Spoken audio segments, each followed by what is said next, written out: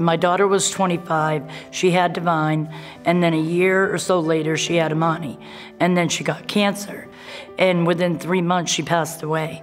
It was just natural that they came with me. The Boys and Girls Club is like heaven to me because it makes me feel safe bringing them every day. If the club wasn't open during the pandemic, I would have never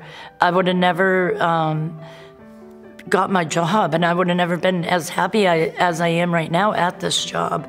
When they opened up, and I was like, what a relief, what a relief, what a relief.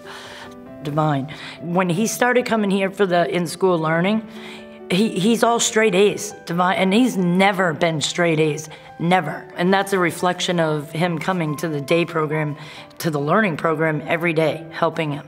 Everybody that works at the Boys and Girls Club is nothing but kind and honest, and they seem so genuine and like they really care about every kid.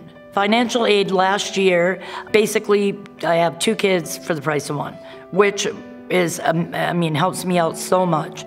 A few months ago, they came up to me and said they have a grandparent grant, and basically they're paying all the way up until the end of summer for me. It's just unbelievable that I got that help. I didn't even expect it. I was like so in shock. So I received a grant for grandparents, and that was to cover the whole school year, which was such a shock. I got that right before Christmas.